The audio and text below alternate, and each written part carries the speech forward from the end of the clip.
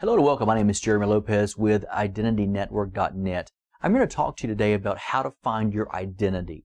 Now, a lot of times people always come to me and they ask me, I don't know what I'm called to do in Christ, and where do I belong? Where do I fit in life? And many of you probably have been like many other people, and that is going from church to church, going from Bible study to Bible study, trying to find your niche, where you fit in, where your gifts can fit in, and what are you called to do in life. See, you will keep on running. You'll keep on going from here to here, from business to business, from church to church, from prayer group to prayer group, constantly going here and there until you discover who you are in Christ. Now, one of the things I want you to begin to realize today is this. You are not your own, which means you're bought with a price, which means everything that you ever have been in the past concerning everything negative, all your don'ts, everything that you could not seem to feel like you can get your hands on and accomplish, all of that is not who you really are. Who you really are is someone who is bought with a price. Who you really are is someone that is called Christ. See, the Bible says, as I am, so are you. So God identifies himself with I am, which means for you, he says, as I am, so are you. You're going to have to find yourself as the God on walking on planet Earth, which means knowing that your capability and your possibilities as a human can never be achieved, can never be accomplished, then you've got to realize, as he is, so am I. Which means I am the Christ upon planet Earth walking in this earthen vessel. And I'm here to bring life and bring it to people more abundantly. I'm here to lay hands upon the sick and watch them recover. I'm here to bring life to anything and everything that comes my way. Which means as an identity in Christ, I must realize that everything that I do is led by the Spirit. Everything that I touch begins to prosper. Everywhere my foot trods, God's going to give it to me. See, as an identity, a lot of you try to find yourself maybe going to the altar week after week, crying and asking God to come back into your life, trying to find a way where God maybe supernaturally will reveal himself to you to where you can discover who you are. Or maybe you find yourself going from, prayer ministry to prayer ministry. Or maybe you find yourself going from, Benny Hinn's conference to, Joyce Meyer's conference. Maybe, hopefully, trying to find out who you are.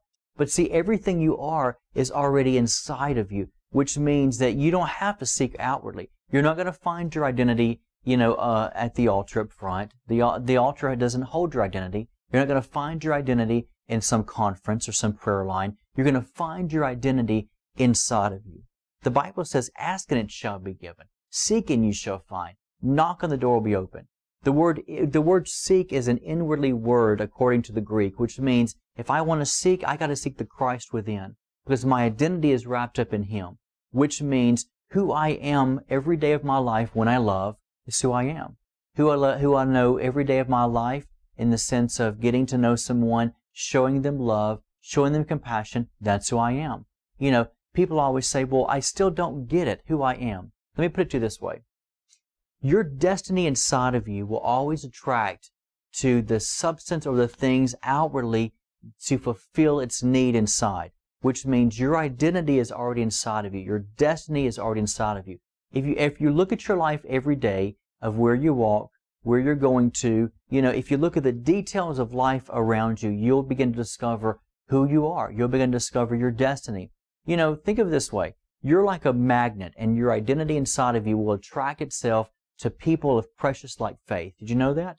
Which means you're going to be attracted to people that are just like you. So my identity is when I'm attracted to someone in the natural, that's compassionate, because I love their personality. I love their character. Guess what? That's part of who I am. I'm compassionate. I'm going to be drawn to those who are like me. Whether I realize it subconsciously or not, I'm going to be drawn to those who are like me. So see, my identity is in Christ, which means the Christ in me will be attracted to those who have that same entity or that same personality or the same characteristic or the same gifting or talent that I have. So see, I won't have to be finding myself running to some altar trying to find it or running to different churches and trying to find it, because what I am now is who God created me to be, which means who I am now, I'm going to be drawn to the same kind of people who are like me. In the natural, we hear, the negative side of alcoholics hang out with alcoholics and drug people hang out with drug people, Compassionate people hang out with compassionate people. Loving people hang out with loving people. I try not to surround myself with people who are bitter or full of hatred or that gossip about other people. I want to try my best, if I can, hang out with people who love people because I'm attracted to that. Why? Because I perceive myself to be somebody who's a people person, someone who loves people regardless of who they are or what they are. And see, so what you are, you're going to become attracted to that thing. So your identity is who you are now. So I would say rejoice in who you are. You know, a lot of times religious people will try to tell you, if you want your identity, come up here and get it. If you want this, let me lay hands on you and you'll get your identity. If you want this, let me touch you. Send in $50 to here and I'll tell you who you are. No, none of that is true because of the fact who you are inside, who you are now is who God created you to be. Wonderfully and fearfully created. Now, does that mean that you're stuck with a bondage or stuck with an addiction that, you say, well, does that mean that's who I am? No. The person you are according to the fruit of the Spirit, the person you are according to how you respond to people when they're in need. What job you go to, when you empower that job with all that you have. See, that's who you are. And sometimes it'll take the outside to pull these things out of us to show us this is who you really are. When you're driving down the street and you see somebody in need and your response is, I want to stop and help that person. Why? That's who you are. That's your identity. Because you want to be able to find yourself compassionate and loving. Do you need somebody to tell you your identity is full of love or your identity is full of passion or compassion? No, because you're going to respond automatically through that gifting and through that talent and through who you are when the situation comes up and arises in your life. So what you need to do is this. Get before the Lord. Say, Father, I know who I am inside. I just need to know it here. But I know it here in my heart. I just need to figure it out here in my mind. Because see, the mind is a carnal mind of man. It's the enemy of God or the enemy of God.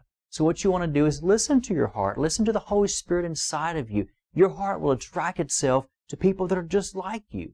And when you do, you'll find yourself saying, you know what? This is who I am and I love who I am. So if you want to know who your identity is, find the Christ in you. You want to know who you are and what you're called to do? Look at the people around you. Look at your environment. You want to know your identity? Look at people around you in your peripheral view and realize that when you see things you're attracted to, look at TV shows you watch. Look at movies you go to. Look at music you listen to. Find the common denominator in these things of what attracts you to this type of movie, this type of music. And when you find the common denominator, you'll find yourself because you'll be attracted to those things that you like inside. And see, that's why sometimes when we lay our head down at nighttime and we sleep, God bypasses our conscious mind and goes directly to the subconscious mind of us to say, I want to talk to you about something. But see, my mind's so full of clutter, my mind's so full of this and that. So what I do is a lot of times God will bypass the consciousness and go to the subconscious mind and tell us things we need to do. Well, see, in the natural, when I'm awake and alert, I have to watch by my subconscious mind what I'm attracted to. And I have to watch by people that draw near to my life and things I like to do. That's who you are.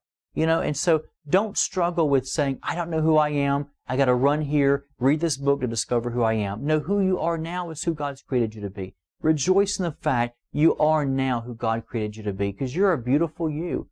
There would never be no one like you. So rejoice today, knowing that greater is He that is in you than he that is in the world, knowing that it's Christ in you, the hope of glory. It's the Christ who reveals Himself in you, and that is who you really are in life. Amen. Hey, I got a great new teaching CD set I want to tell you about. It's called Becoming an Agent of Wholeness and Healing. A lot of people don't realize that every person on earth is an agent of healing, whether it's naturally or spiritually. You can be a physical doctor, but you can also be a spiritual doctor, which means you have the power and the capacity and the capability to begin to love someone back to wholeness. So if you want to know more about this, it's a 2-CD set, and we also offer it as an audio download on our website, IdentityNetwork.net. Just look us up on the web, look up Becoming an Agent of Healing and Wholeness. Or if you just really like me and you really want to order it really quick because they're fast sellers, then call us here at the office, 205-362-7133. Our customer service people are standing by to answer your questions, to take your order, and we can have it shipped to you automatically. Trust me, you want this series because if you're like me, I want to know how to give life to people and how to bring people and restore people back to a place of wholeness by maybe my kind words or something the Bible tells me that would empower me to empower them. And in a moment, in a twinkle of an eye, they can be set free to become whole in Jesus' name. Hey, God bless you. Look forward to talking to you again soon. Have a great day today.